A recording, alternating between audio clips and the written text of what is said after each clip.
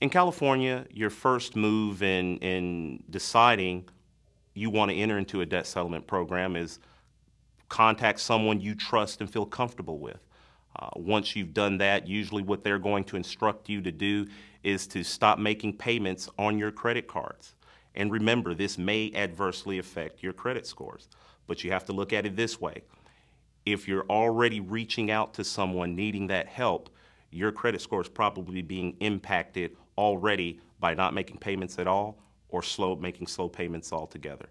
And after that, you're going to do a financial assessment to see if debt settlement is right for you, and then you're going to start making payments into a trust account that is designed to hold your money and use that money to settle your unsecured debt. I'm Vincent Howard, Senior and Managing Partner of Howard Nassiri.